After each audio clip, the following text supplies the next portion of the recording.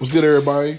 I appreciate you watching my channel, looking at my videos, but be sure to follow me on Instagram and Twitter and subscribe to the channel. Let's get it. I can put it in the words. Yeah. Smell like good food and herbs. Partner, let's get it off the curb. Bro, wait until we drop.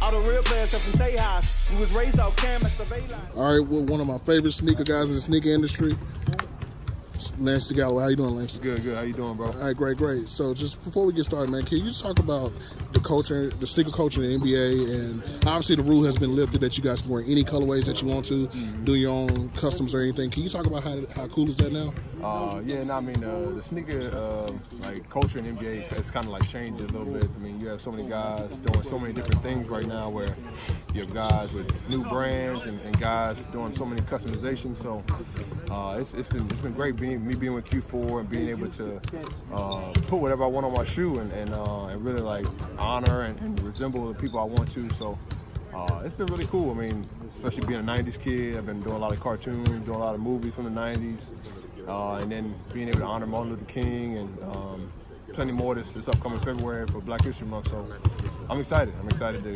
continue to just take it one day at a time and continue to blow it up, you know? All right, so one thing is this, like, there's guys that are sneakerheads, and there's guys that are like super sneakerheads, and you're like in that level of being a super sneaker. I mean, you're active on social media, you have the LG Kicks deal, and then you also have a little podcast that you do with my friend, our friend actually, Travis, Sneaker Reporter. Can you talk about that, man, how that comes together and everything for you as well? Yeah, it's been pretty cool. I mean, me and Trav really have built a relationship over time with being able to have a podcast and a day in our kicks, and it's been dope. Just being able to talk about sneakers, talk about life in basketball, life in football, whatever's going on right now, and it's been really successful for so many people listening in. And at first we were kind of like just learning how to pretty much manage the time, and now we've like cut it down. So it's been great. And then being able to just be a part of like the culture of being like a sneakerhead is it's kind of like taking off for me, especially having my own sneaker page, LG Kicks 9.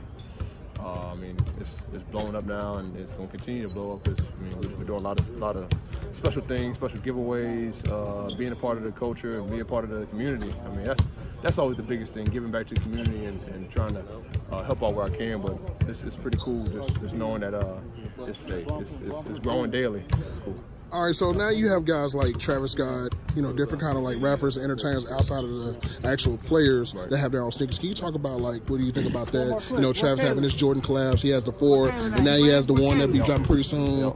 Then you get guys that are with Adidas, like Pusha T, that has his own deal. You know, 2 Chainz has his own shoe. Can you talk about how big that is, man, for the sneaker culture? No, it's great. It's great because you know that things can really change. I mean, I remember athletes were so popular in like the 90s with like having sneaker deals and having so much like influence. But now having like artists being this is Blake, man. Blake is crazy, man.